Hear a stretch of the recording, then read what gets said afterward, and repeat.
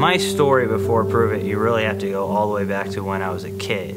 And essentially, my dad stressed education as a tool to make the world better. When I was 5 years old, I got my first chemistry set, my first actually like little lab coat, and I was kind of hooked from there. I mean, I literally was 5 and someone asked me, what do you want to be? And I said, I want to be a scientist. So school was huge for us, and we basically studied and did research. I mean, did research since I was a little kid, and then ended up getting a number of degrees. Now, I thought that the more studies I did, the more I would impact the world. Myself and actually my colleague, Ryan Lowry, were in the lab constantly doing research over and over again.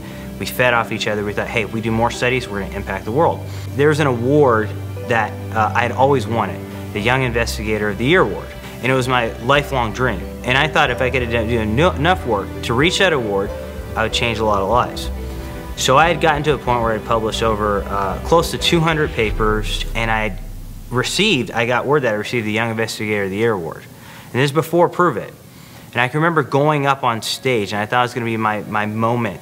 And I looked out in the crowd. There was a sea of doctors and scientists. And instead of feeling excited, instead of feeling like I had reached this pinnacle, I actually felt let down.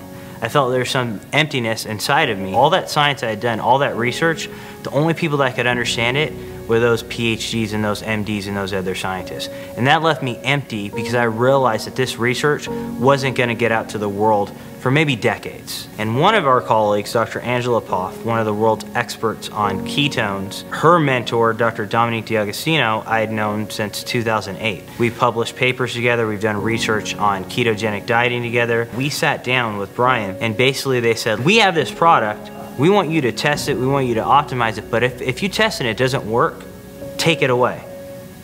Until this is optimal and actually changes lives, we don't want it.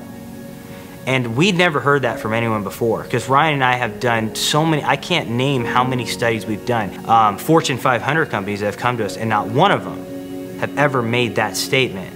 Brian asked us to come speak actually in Las Vegas, and when I saw the crowd, I'd never seen anything like it. I saw more energy and more passion in that crowd than I'd ever seen before in any of the audiences I've spoken across the world. And I knew at that moment that this was the mechanism to take all that hard work, all that labor, all those hours of agony in the lab and make it go viral, globally, literally. And that's after Prüvit. That's my why, that's why I get up in the morning. And that's my passion, that's why I'll constantly work, is to be able to translate that information to the general population so they can empower themselves and transform their lives. I'm Dr. Jacob Wilson, and I prove it every single day.